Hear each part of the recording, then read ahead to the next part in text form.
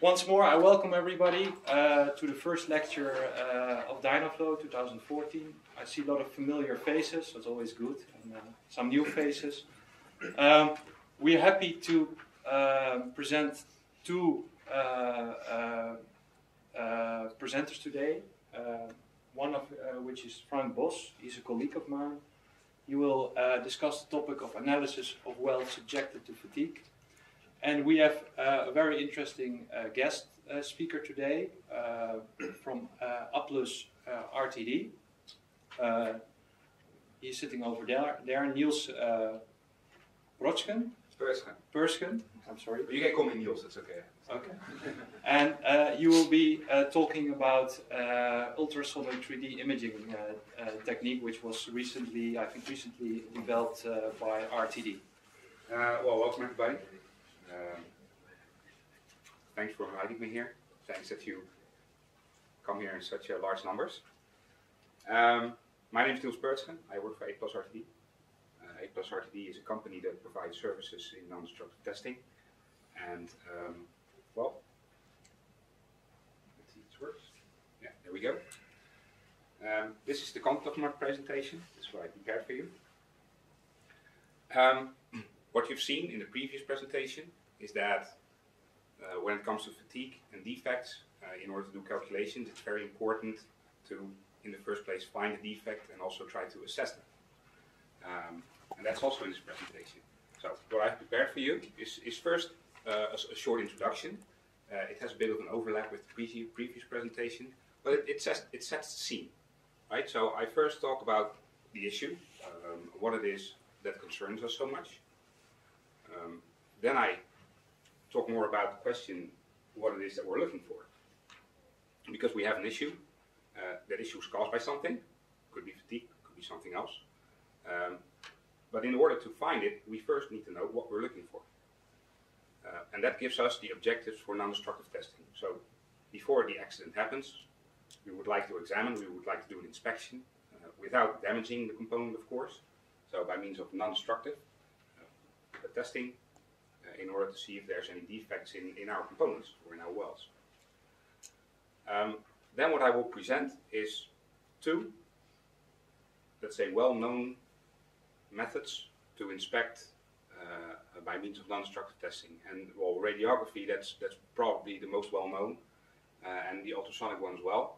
I wasn't sure whether these people here in the room have some background knowledge about this, but still I would like to present them in short, so that you have basic understanding as to what it can do, but also what it cannot do. And that is something that I would like to explain, because these existing technologies, they have limitations. And these limitations, that is also what triggered the research of the new imaging methodology that I would like to present. And that's basically the IWEX technology. So this part of the presentation covers, well, a bit of the principles. Where does it come from? How does it work? In theory. Theory is important. But also I will give some examples of machined reflectors. So first, if you develop something, you would like to see if it works. And therefore you use something that you know exists, and that's machine defects. But the world doesn't exist, or real defects aren't very much like the machined ones, so you would like to do it on actual samples. So what I would like to share with you is some examples of real defects in real welds. Now also what I have is a small video clip. It's 2 minutes, because we did a field trial on the field, so that you have an idea as to how this inspection would work under field conditions. And of course I will end my presentation with some concluding words. But first, what's the issue? Well, we saw some images of an exploding tank, of planes. These are more related to pipeline issues. And as you can see, it's straightforward actually. The environmental damage, safety hazards, economical spills. And really these examples aren't really hard to find. If you Google on the internet, well, these images pop up. So they do occur, and as a matter of fact, in the United States, the Department of Transportation, they keep close records of these failures, and obviously they also examine them. but also in Canada, you can find records.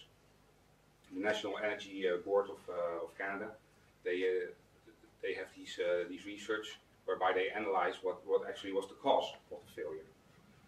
And that's of course the first step. If an accident happens, you would like to know why it happened. And it depends on the degradation mechanism. So there's different degradation mechanisms, fatigue being one of them, but there's also other ones. For example, incorrect construction of the process. Defects in welds is such an example. An incorrect design. Well, if the component, or in this case, if the pipeline wasn't designed to fit its purpose, that could be the cause of failure. Also, corrosion leads to wall thickness loss. The wall thickness loss has an effect on the strength of the pipeline, and also that can cause failure. But also, one that you find rather commonly is mechanical damage. For example, landslides, or a digging machine, backhoe that digs into the earth and hit a pipeline. That can cause mechanical damage that eventually could lead to a failure. Well, if you can see the statistics, metal loss is one of the largest ones, but also cracking, and that is, to narrow down the scope of my presentation a bit, the one that I will talk about in more detail. The cracks, or crack-like defects, that is a very large part that causes failure. So, now that we have seen some of the failure mechanisms, some of the degradation mechanisms, we can have a closer look and see, well, what was actually the reason. So what is it that we're looking for? Because if we, again, want to inspect these pipes, we need to know exactly what we're looking for. During the construction phase, this type of defects can come into your weld, such as lack of fusion. We've seen it in the previous presentation, but also incomplete penetration, undercut, high-low. These are a group of defects that you can find in welds that are caused by the production process. So before the pipeline is even in production phase, then they could be already in your pipe. Well, during the operational phase, there's other cracks, crack-like defects that can occur. For example, fatigue cracks, or SCC, that's stress corrosion cracks, that are commonly occur in these clusters. Hook cracks, such as you can see here, and well, there's some nice examples of ruptures that are initiated by these small cracks. So therefore, it's paramount that you are able to find these cracks before they rupture, and that is really the challenge. So we have seen some of the degradation mechanisms. We have seen what we're looking for, and then the next question is, well, how can we find it? And that is, for each non-destructive testing methodology, the first question you have is, what is that we would like to find? The first step is to detect it. If we can't detect it, we don't know it's there, we don't know anything. So designing a non-destructive testing methodology first focuses on the question, can we detect it in the first place? Of course, that depends on the characteristics of the indication. We want to know if it's even capable of detection, because maybe we detect something and it's not there, we have a false call. So these questions are very important during the design of your non-destructive testing methodology. Then the second question is, well, if we have detected something, we're not there. I can tell a pipeline owner, well, I found a crack. Yeah, but then the second question, of course, is, well, how severe is it? What's the extent of the crack? Is it harmful? And that's also a nice bridge with the previous presentation, because if we do not understand, or if we cannot tell the extent of the indication, or the depth of the crack, well, then we need to build in some conservatism. Then we have to assume that it is harmful, and thereby we may repair the pipeline for unright reasons. So we need to know the location and the size of the defect, also the nature of the indication, if was it an indication, and as rule of thumb, if you find something, then you should also have some form of acceptance criteria, and then what you do is you check that acceptance criteria with the indication you find, and if it's acceptable, then we typically talk about an indication. If it's not acceptable, then we talk about a defect. So, in a sense, it's very important to use the right tool for the job. For example, if I want to have a very accurate measurement, well then I rather not measure with this type of equipment, I have to use another equipment. And that is very important for the non-destructive testing technology. It should be the right type of equipment for the job. It should have the accuracy, it should have the detection capabilities that suits the needs for the job. So those are the basics. Again, to give a short summary, we know what we're looking for. We know the essence of the design of our non-destructive testing methodologies. And what I will do is I will give you two examples that are commonly used, which is non-destructive testing based on radiography and non-destructive testing based on ultrasonic inspection. So it's two different physical principles with, of course, both their advantages, but also both their limitations. So the first one is radiography. Actually, this is one method that exists for quite some time, and well, it depends on it's based on X-ray. X-ray is able to propagate through material, and that material, depending on the material, has different absorption properties. And that's how you can find defect, because a defect is a different medium, and thereby it has different absorption properties. So what you do is, you'll have a film. That film is sensitive to X-rays, much like a photo film that we had in older times. And by exposing this film to the X-rays, you either get a black indication or a white indication, depending on the absorption. So the level of absorption, again, depends on the material.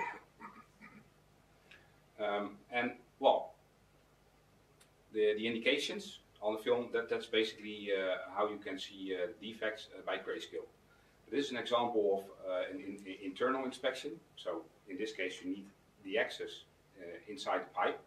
This is the X-ray source, and then the film is placed around the pipe, in this case on the curved weld.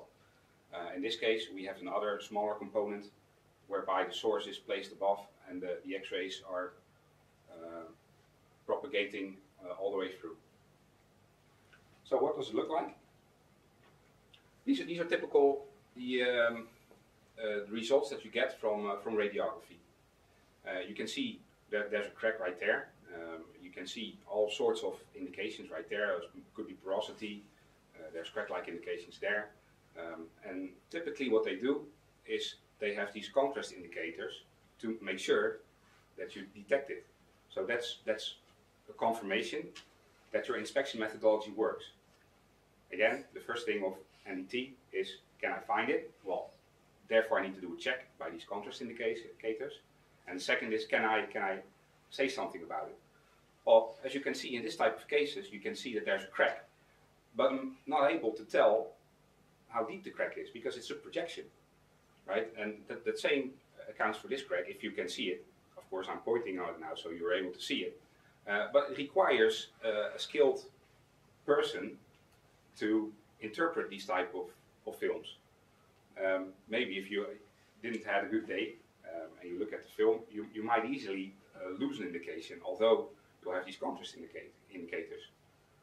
So when it comes to radiography, it's a commonly used technology for detection, specifically for these porosity, for these inclusions, or copper inclusions, or slag, or bubbles that have a volume.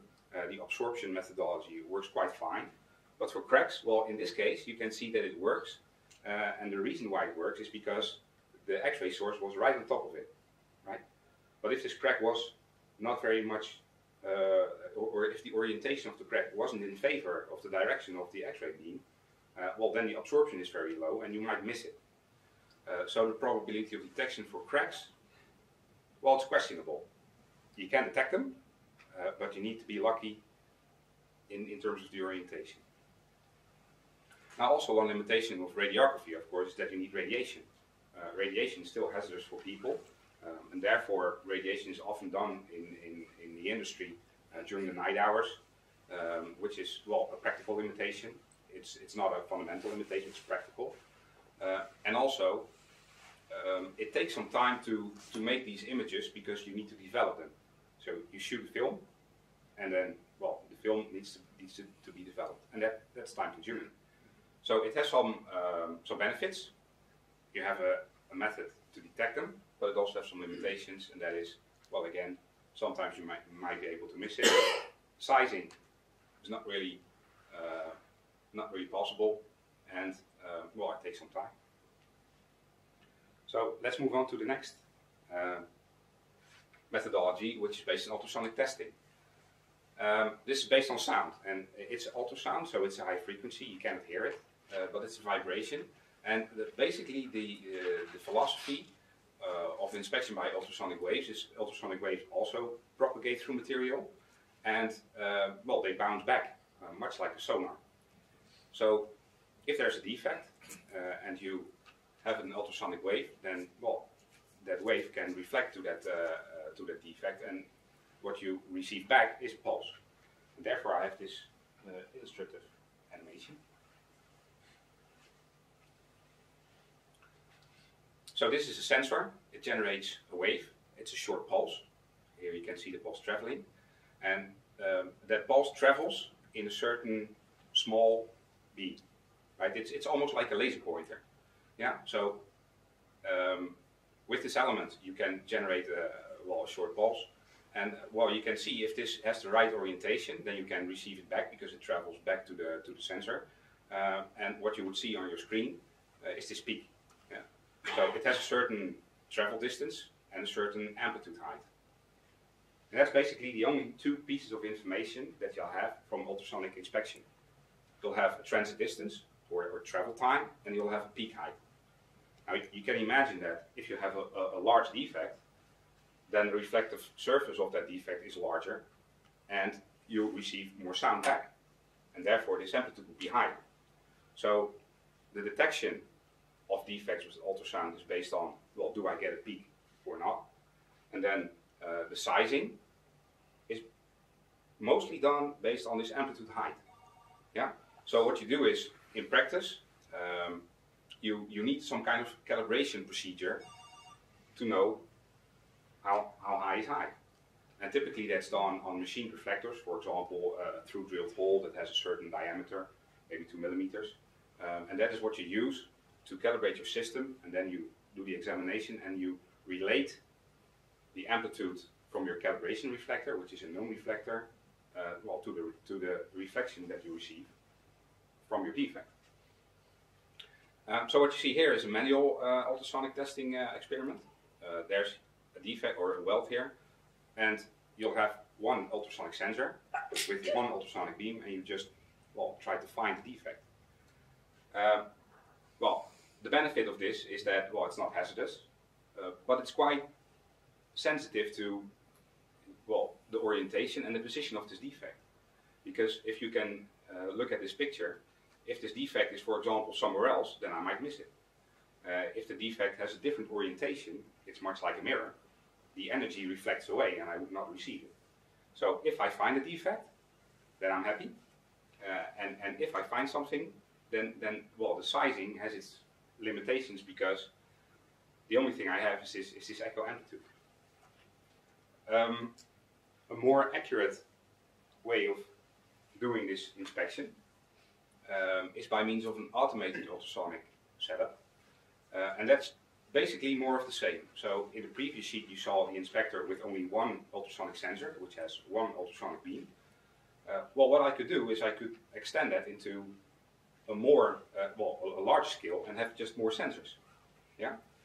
So ultrasonic testing in an automated sense is typically done in this type of situation, whereby you have a zonal discrimination concept. So this is the cross section of the weld, and you divide the weld into several depth zones, and each depth zone is then inspected by its own dedicated probe configuration. So in this case you have 7 different configurations. That means that you also need 7 different probes. For each zone you need 1 probe. The calibration procedure is is important, and typically we use these type of blocks, and here you can see that there's machined reflectors, and the intention is to calibrate each individual sensor on these reflectors.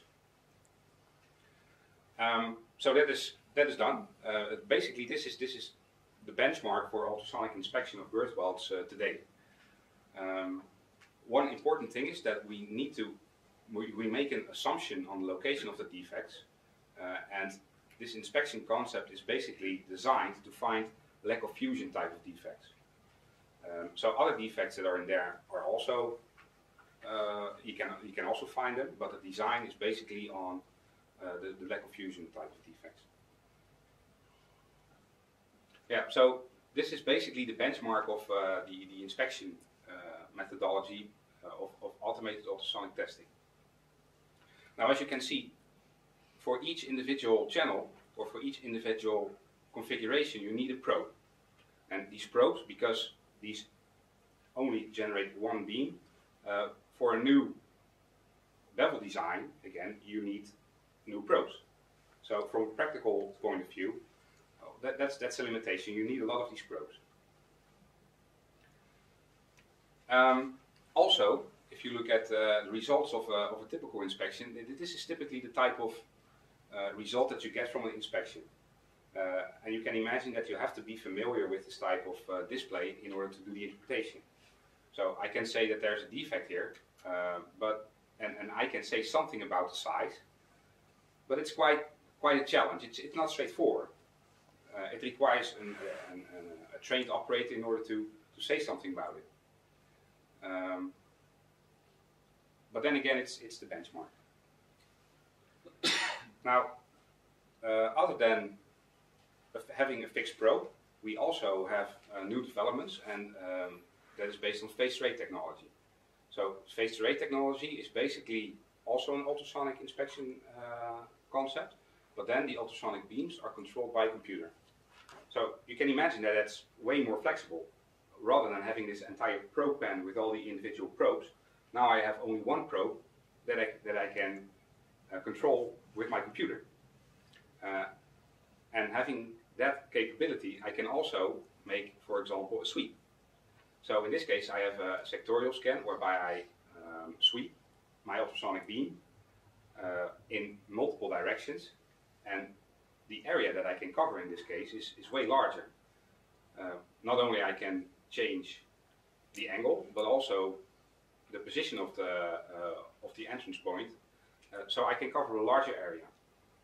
As you can see, this is typically the type of images that you get. They're nice, they're colorful, and they reveal more than the previous strip chart, but still it's based on let's say a directional beam like this laser pointer. So even if I have a defect that has an orientation that does not favor the direction of my beam, then I could miss it. So in terms of probability of detection, yes, I have more information, so it's better than the previous concept, but still it's possible to miss defects. So to give a summary, I presented radiography. The detection of cracks is sensitive to the orientation, so the probability of detection is limited. It's a projection method, so height sizing is quite challenging. Because of the radiation, it's hazardous, so it's a practical problem. And it is slow due to the film, due to the fact that you need to develop the film. Right? Yeah. Nowadays, you say film development, but nowadays you have detectors that's digital, so yeah.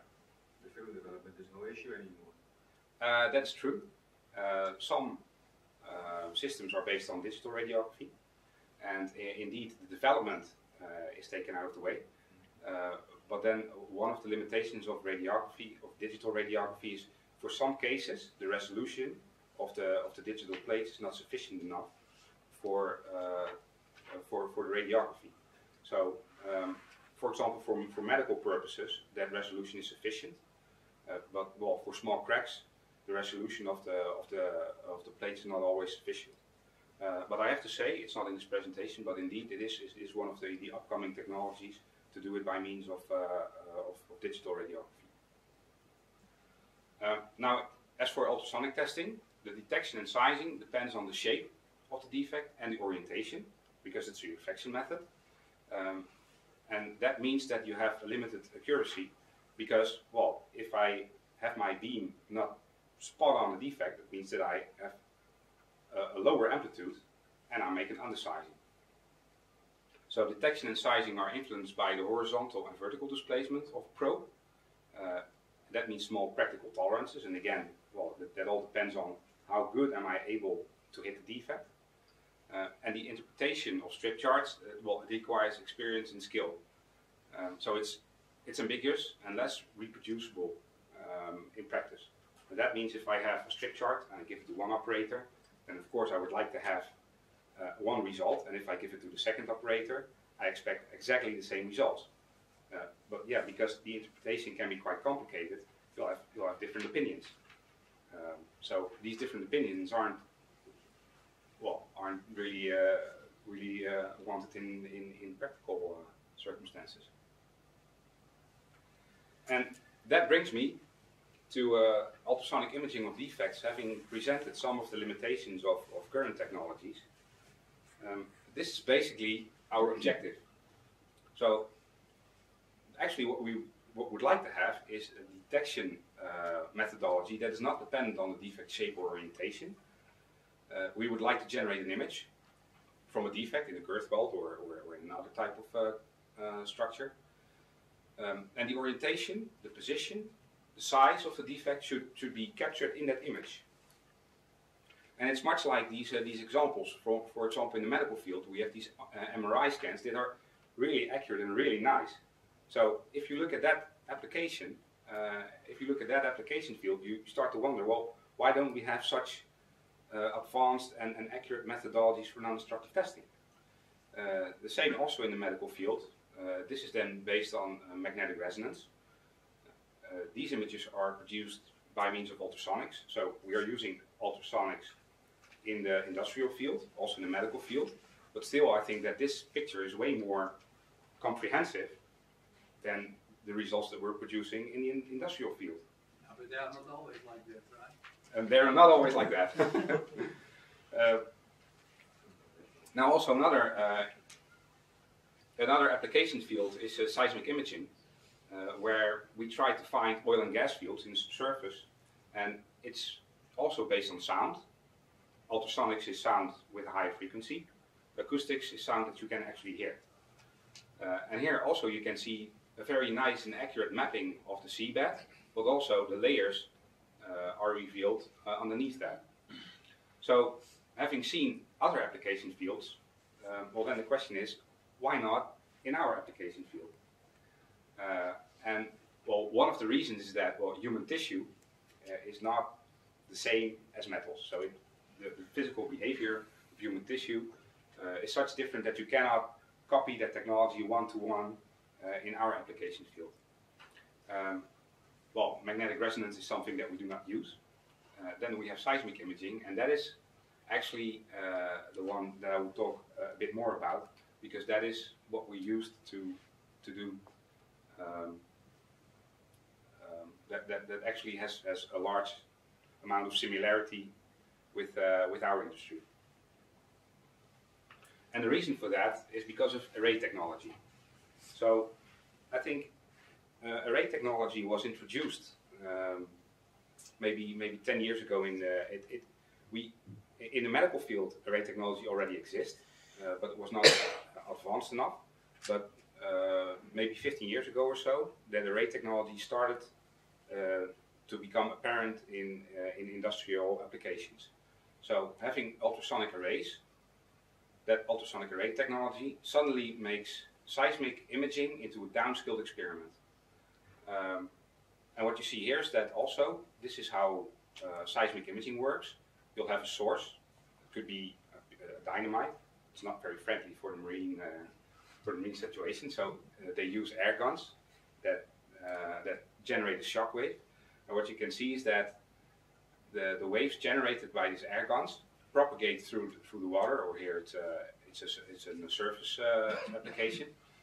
They travel through the subsurface and they reflect at all these layers, And then what is done is they have an array of hydrophones or of microphones, and they record the upward traveling waves using these arrays. So basically what you get is a fingerprint. So that's what we also used, this same principle for IWEX. So what we do is we measure wave fields with elements, with the arrays that we have. And we do not make use of the directional beams anymore. And that is one big difference in the inspection philosophy, is that it steps away from these directional beams. So as you can see, the standard ultrasonic inspection philosophy is based on this laser type of inspection. By means of phased array, we have just a multitude of these beams, and we can cover a larger area, but it's still based on this directional beam. But what we do with IWEX is we use a headlight. So we use one element to, well, basically fill up our volume with sound, and all the other elements are then used to receive the upward traveling wave field. And that is the fundamental difference. So these elements can be used as both sources and receivers. So you can measure all the possible combinations of source and receiver elements in one experiment. And of course you end up with a large data set. So this is one example of a data set. What I have here is an indication, a defect, and here is an array. And the blue squares indicate the elements of an array. So what I can do,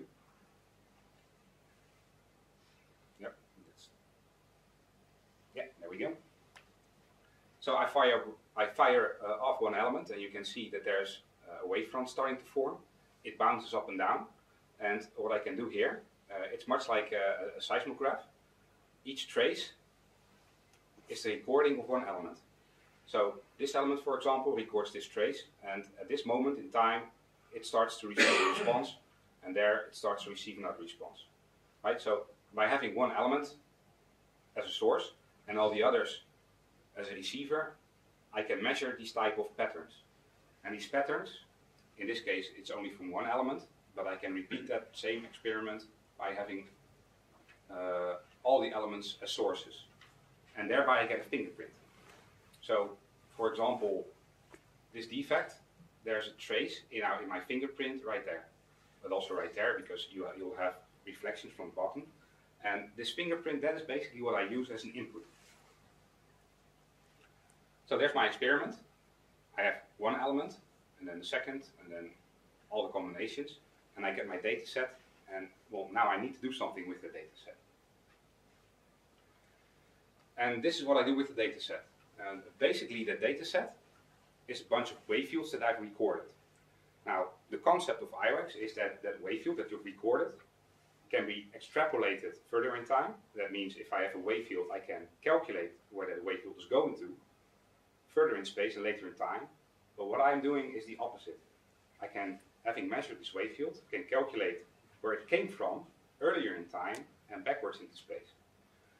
So that explains the acronym of IWEX, because it's inverse wave field extrapolation.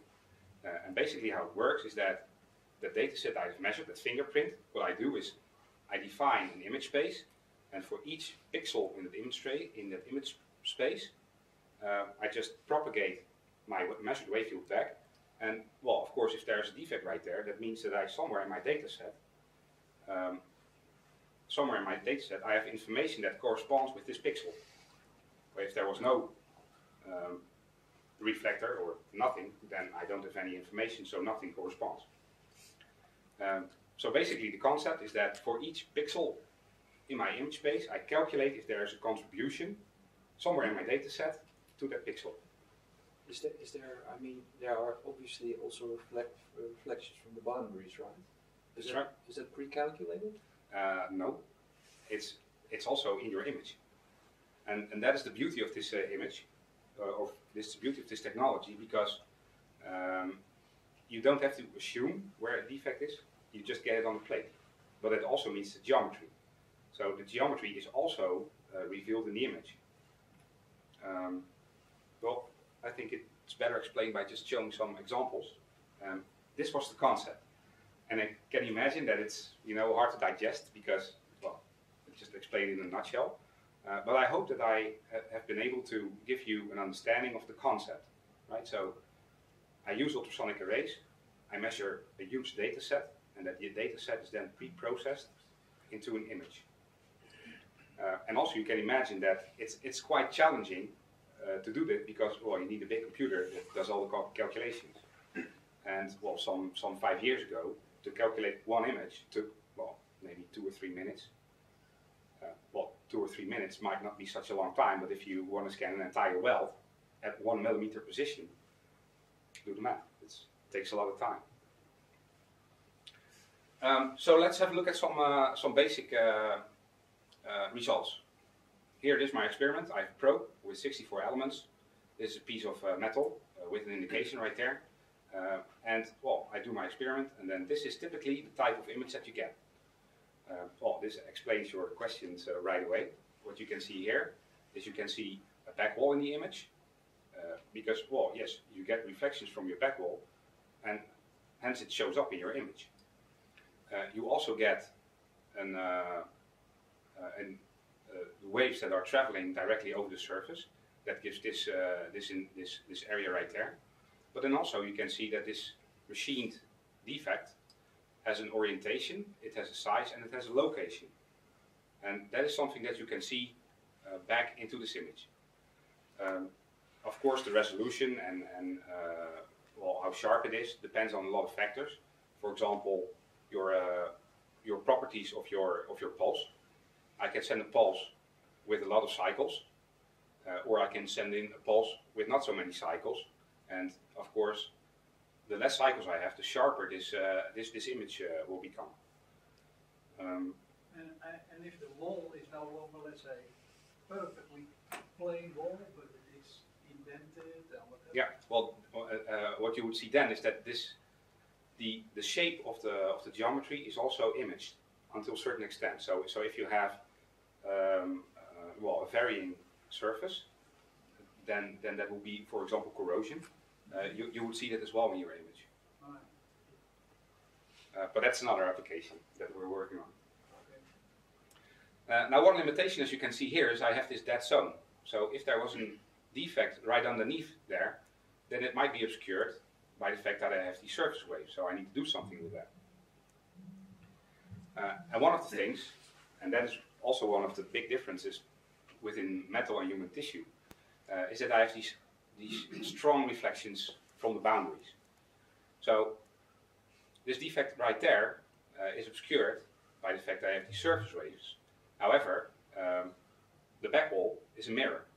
So if I continue my imaging process in depth, the computer doesn't know that it's reflected, it just thinks that it's deeper. So if I continue my imaging process, then I see that the defect is revealed right there because the travel path has gone through the back wall as a mirror. And that path is not hindered by any surface reflections. So as a matter of fact, I can make two different images, one from arrivals that have a direct path, but also from arrivals that are bounced from the back wall. So the only thing I have to do is take this image, cut it in half, and then flip it upside so that I can reveal this defect right there. And again, here you see this pattern, which is sometimes illustrated in the grayscale. Depends a bit. You'll have some options of post-processing. But then again, you can clearly see that there's a defect. The orientation is not so much revealed because, well, this orientation, it's a very small defect compared to the wavelength that you're using. So if you want to have more accurate, well, then you should go to a high frequency.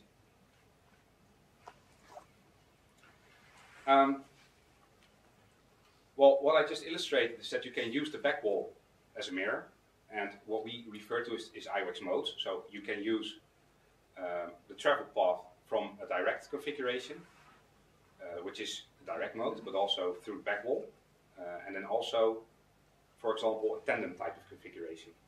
And having these different type of configurations has an advantage because some defects are better imaged depending on their location than others.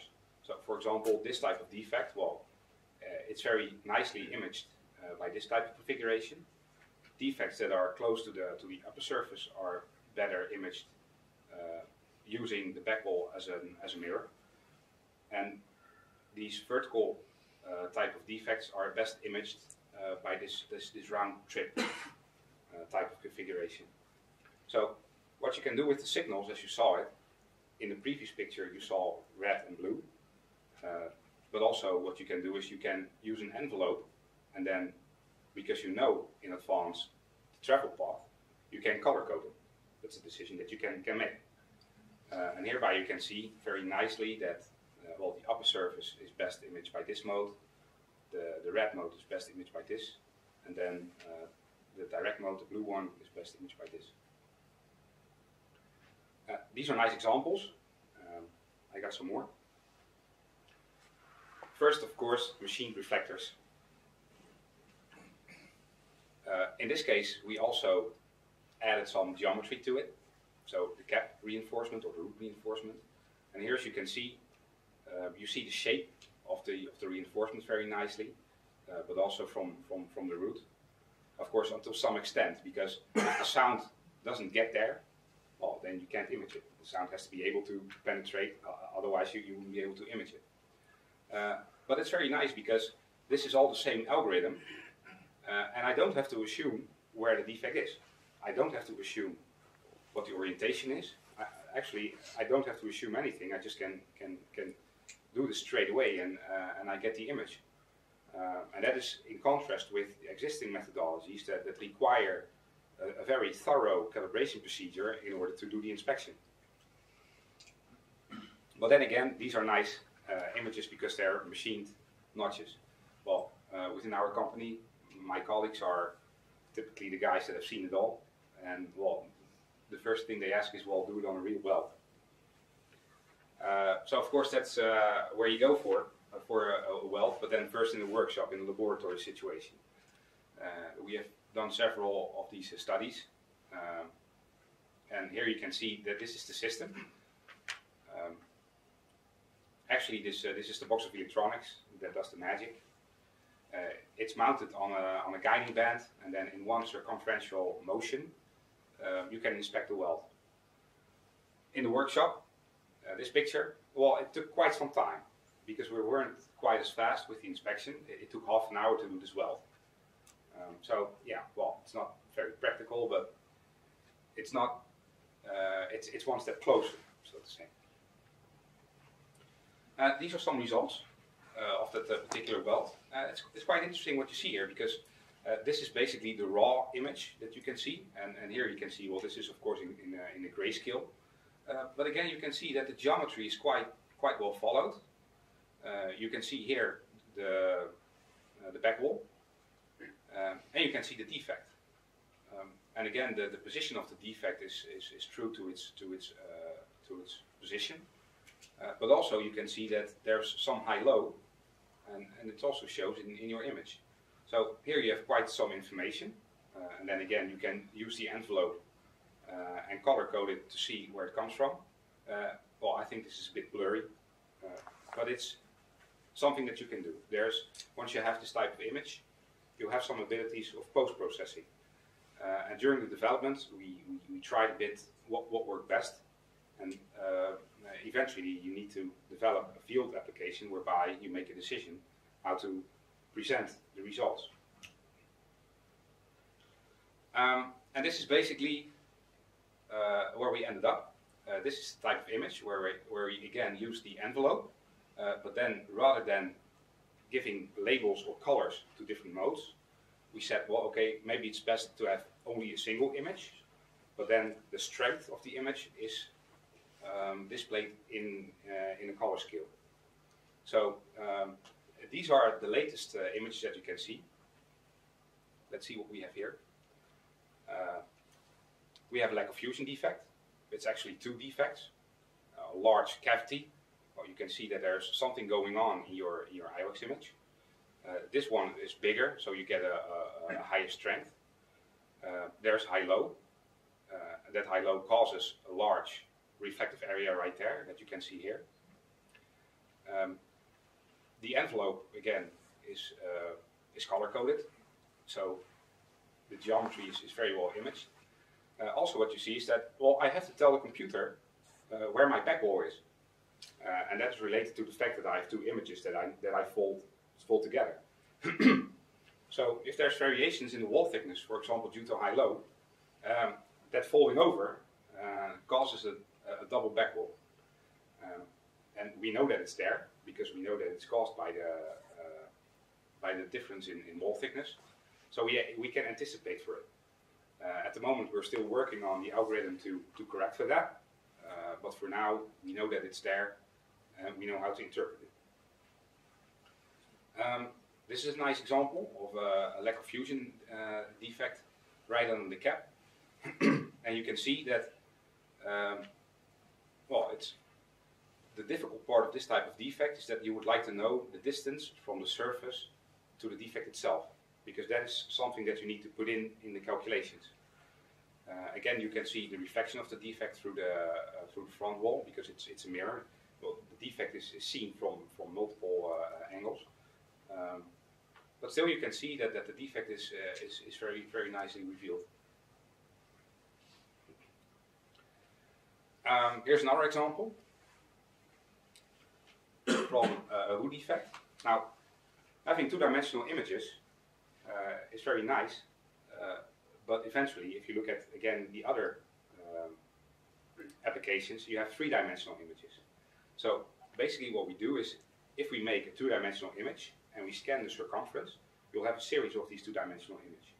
And you can process that series of two-dimensional images into a three-dimensional image. And that's what's done here. So again, it almost looks like a tunnel. Here's the defect, and in 3D you see that this defect has a length to it. So thereby you're able to assess the height, which is basically given by this shape, but also the length of the defect. Now this is one other example.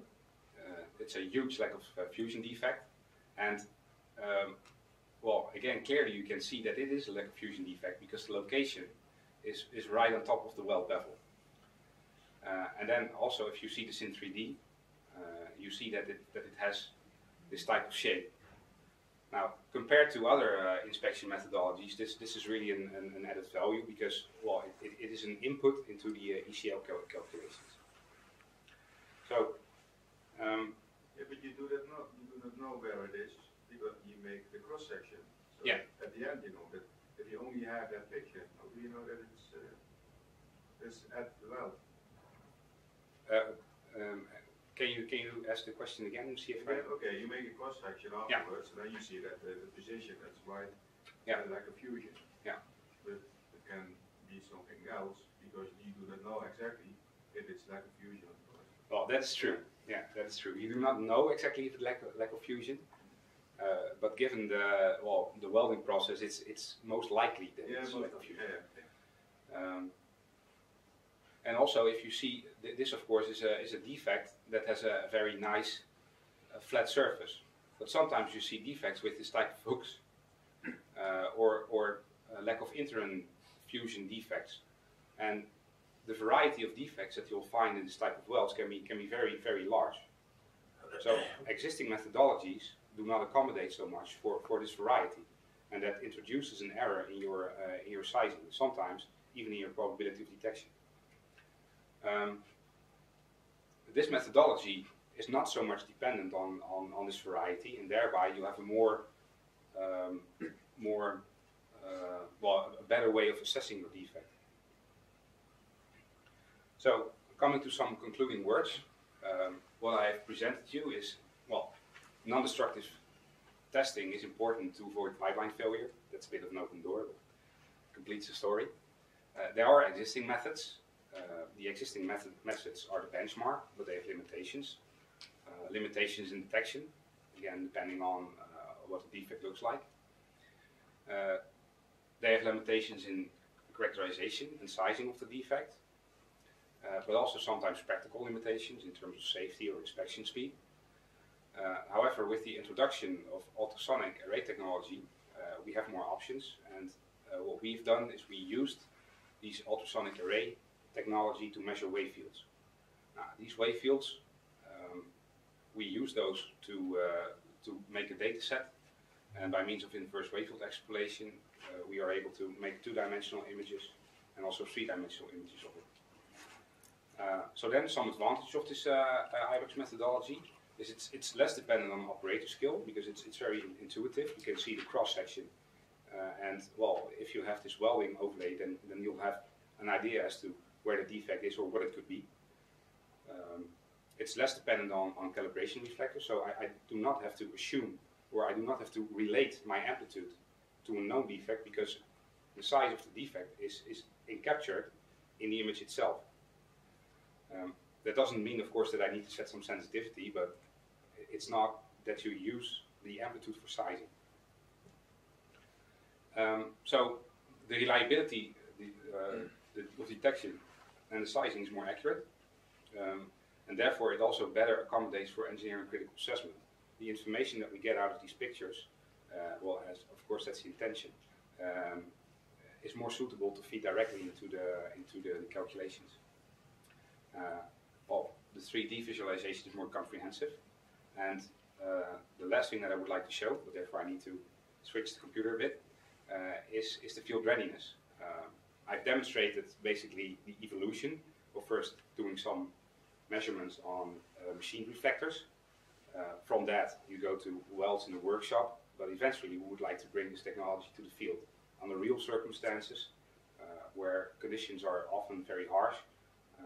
And well, last February we have done some tests for one of our clients in Canada, and that is something that I would like to show you as well.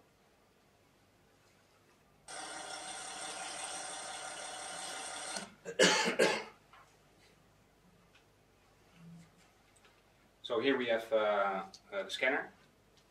This is the guiding band.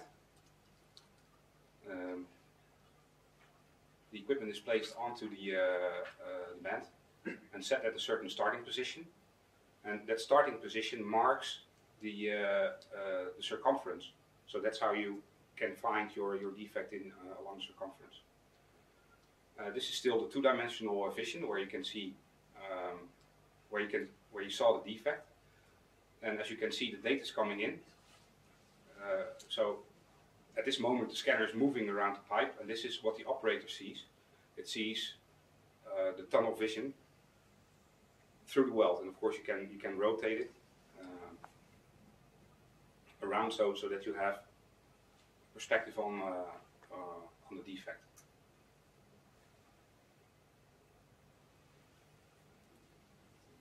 Do you need any preparation of the surface? I mean, is the transmission of the wave from the let's say the source to the material, is that not an issue?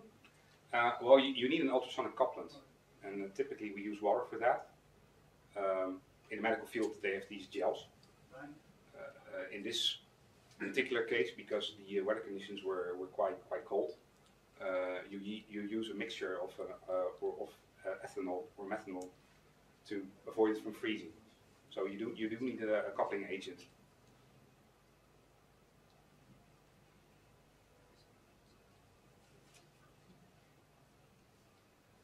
The entire inspection, it depends a bit on the wall thickness and of course on the diameter of the pipe, but typically the speed that we are able to achieve is comparable to existing methodologies, but it is slower. Not by a factor 10 or so, but the computer needs to do a lot of calculations, and that has a consequence for the inspection speed. Okay, well, looking at my watch, I think I kept it within half an hour. Oh, thank you.